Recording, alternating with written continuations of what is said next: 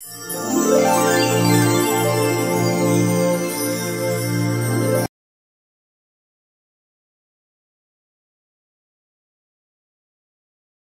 camera has a great picture.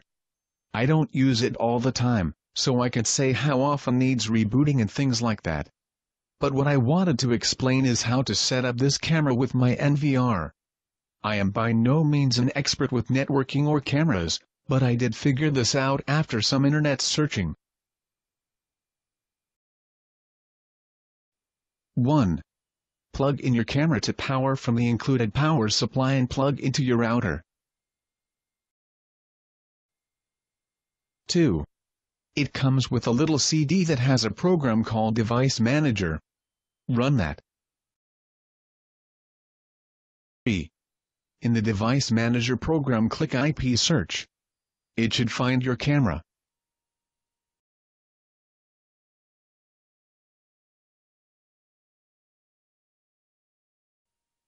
4. Change the IP address to match your network. For example, my router's IP address is 192.168.1.1. So I set the camera to 192.168.1.41. I made sure nothing else was using 41. Then change the default gateway to 192.168.1.1. Then click Modify.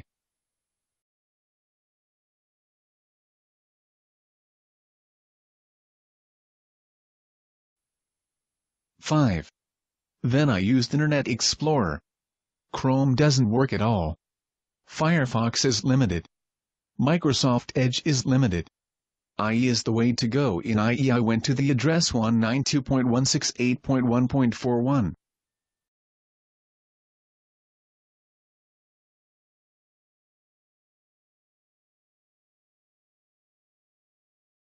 And then I had to install some ActiveX thing.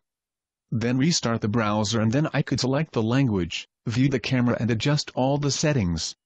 I turned off UPNP, because I read online somewhere that you need to for it to work with a NVR.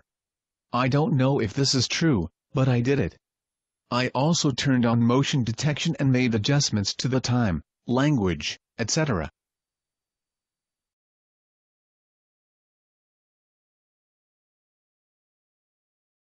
6. Then I used the Device Manager again to change the IP address to something that matches what is on your NVR.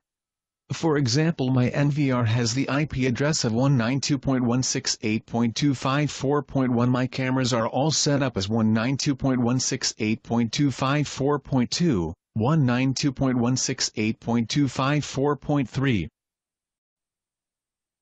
and so on. So I just changed the IP address of this camera to match that. I made it 192.168.254.10. Then change the default gateway to your NVR's address, which in my case was 192.168.254.1. The subnet mask was 255.255.255.0. I have no idea what this does, and just left it as is. Then click Modify.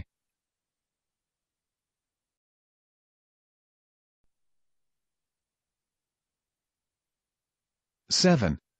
Then I removed the camera from my router and plugged into my NVR. 8.